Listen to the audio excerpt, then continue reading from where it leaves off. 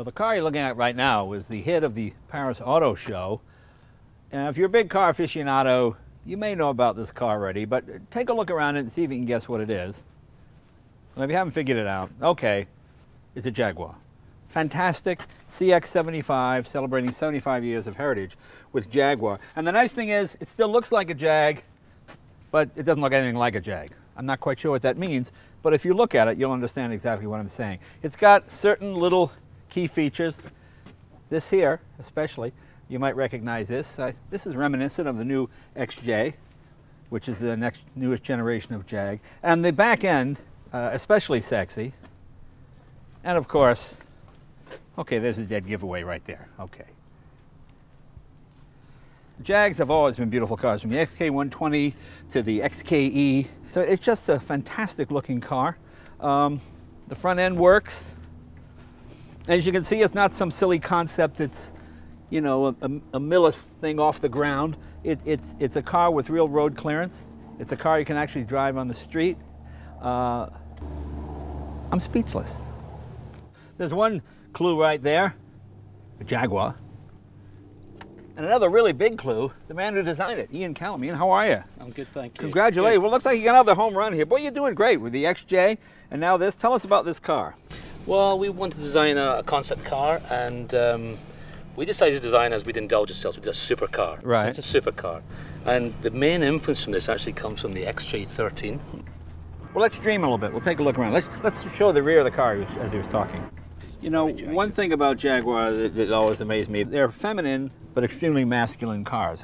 You know, like my XK120, I park it on the street, and there'll be women around when I come back. Oh, what kind of car is this? Oh, and they'll ask me questions, and oh, well, it's oh, and they just think it's a fantastic car. Can we see the interior? Yes, sure. Very nice. Yeah. Oh, I see the speakers in here. These are individual speakers, so when the speaker system comes on, they light up in look blue. Look at this here. Yeah, as you can see, look in here. And this is a hybrid car, isn't it?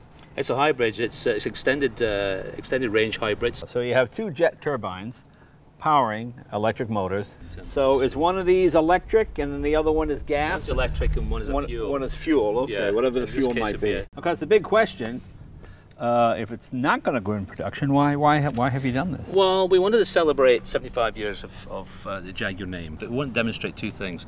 A design language that we can move forward, it's modern, and also the technical ability that we have in Jaguar. We want to demonstrate that as well. And here's the best part, because I have compromising photos of Ian, I'm going to be the first person allowed to drive this car. You certainly are. First person out of Jaguar. First person out of Jag to drive this car. Well, I'm very excited, so let's give it a go. All right, well, I'm with Paul Kelly. This is his child. He's the father here, very protective father, riding next to me to make sure I don't go crazy on this thing.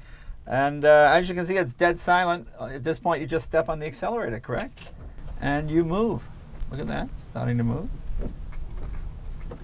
Jaguar really surprised everybody when they showed up with this car at the Paris Auto Show. But that's what Jags do, you know.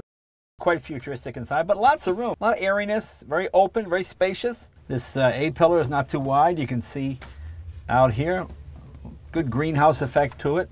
You don't feel like you're in some dark, cramped little car. And visibility is good. Front, back. I imagine you have rear view cameras. You got this cool little watch that pops out and you can take it with you, I guess. And I guess you stick it back in there like that. A lot of polished aluminum. That's what I like. Nothing on the car doesn't need to be here. Look how you get out. This is the seat pull for the seat. You pull this up here like that, and that opens the door. So, very cool. Well, that's about it. When you're in a gazillion-dollar concept car, you really can't be doing burnouts or even get away from the PR people and the cops that are all around here protecting this thing. But, well, this gives you a little glimpse of the future. Let's hope Jag builds it. It's a great-looking car.